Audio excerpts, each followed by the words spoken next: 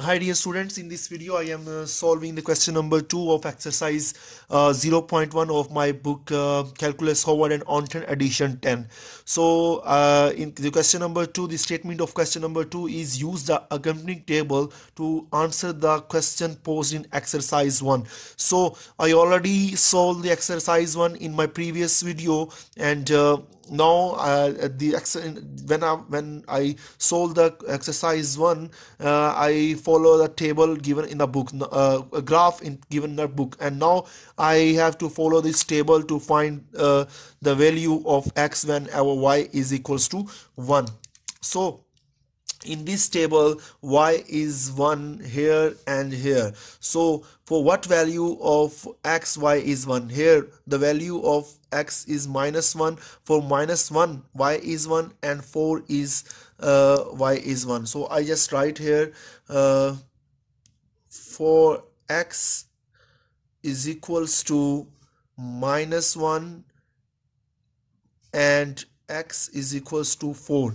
These 2 points, for these 2 points y is equals to 1 in this table. So the next b part of this question is for what value of x is y is equals to 3. Now I have to find the value of x whenever y is equals to 3. So there's no point y is equals to 3 in our table. So there's no point for where the value of y is 3. So there's none point for x, none for x where y is 3 in given table. None value for x. So for my in my 3 c part, the question is that for what value of x of y, for what value of y is x is equals to 3. Now I have to find where is in a table where is x is equal to 3. So here is x is equal to 3. So when the x is equal to 3, then the value of y is -1. So for y is equal to -1, the x is equals to 3. Just write for y is equals to -1. For y is equal to -1, x is 3. X is equals to 3. So similarly, the next part, d part, for what value of x y is less than equals to 0. So for what values of x y is less than is equals to 0. Now I have to find where is y is less than equals to 0. The that there is here is equals less than equals to 0. So first here is less than, y is here, here y is less than and or equal to 0, here and here. There are 3 points, such a point in our table where y is less than to 0. So now I have to find for what values of y, what values of x y is less than equals to 0. So for 5, 3 and 0, for x is equals to 5, 3 and 0. For x is equals to 5, 3, 0, our y is less than equals to 0. So similarly, you can do the e part, that is what are the maximum and the minimum value of y, and for what value of x do the occur. So in this part, we just have to find the what is the maximum and minimum value of y. Maximum value in this graph is 9 and the minimum value in this graph is -2. So for the maximum value 9, the value of x is 6 and the minimum value of y is -2. So this -2 value comes whenever x is 0. So that is I just write the answer of E part. I just write the answer of E part because this statement is very long. I cannot uh, adjust here. So the answer is the maximum value of y is 9 at x is equals to 6. Maximum value is 9 at x is equal to 6, and the minimum value of y is equals to minus 2 at 0 at x is equals to 0.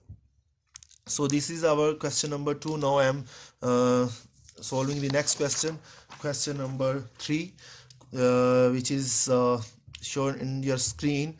I have to check the statement of question number 3. In each part of the accompanying graph, determine whether the graph defines y as a function of x. So in this question number 3, the question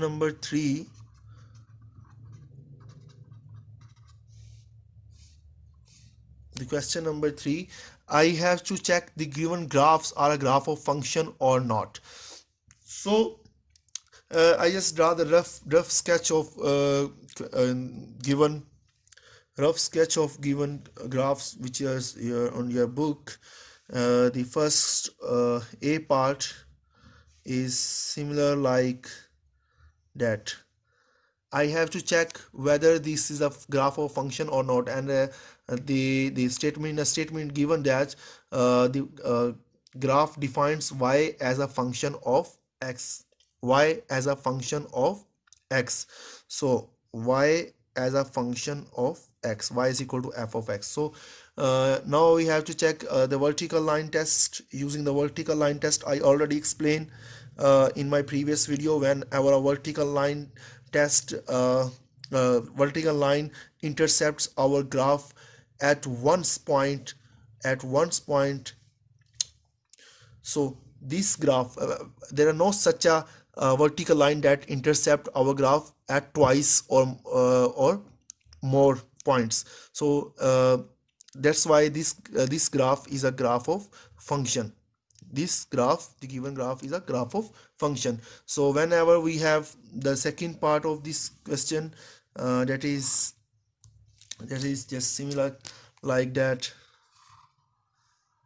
So we have to check this this is a graph of a function or not. So I have to draw the vertical line test. I draw vertical lines. So when I draw a vertical lines along the y-axis, there no such a line exists that intercept our graph y is equal to f of x at two or more than points. So that's why this graph is a graph of a function. Similarly, if we have another graph which is the C part, that is similar like that. So here a line exists, such a line exists, vertical line exists that intercept our graph at 2 points. So whenever a vertical line intercept our graph at 2 or more than 2 points, then our graph is not a graph of function. So we say that here, right here, it's not a graph of function. It is not graph of function. For a part is a graph of function,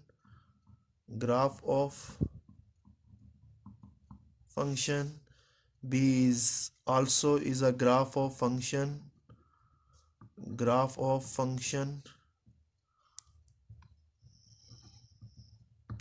So uh, the D part is just a figure like ellipse. So now I have to check whether it's a graph of function or not, and there's so yes, it is not a graph of function because there exist many vertical lines that intercept our graph at 2 points, so that's why it's also not a graph of a function. So we write here it is not graph of function. So dear students, if you like my videos, then please subscribe my channel and press the icon button for more informative videos. Thank you very much for watching.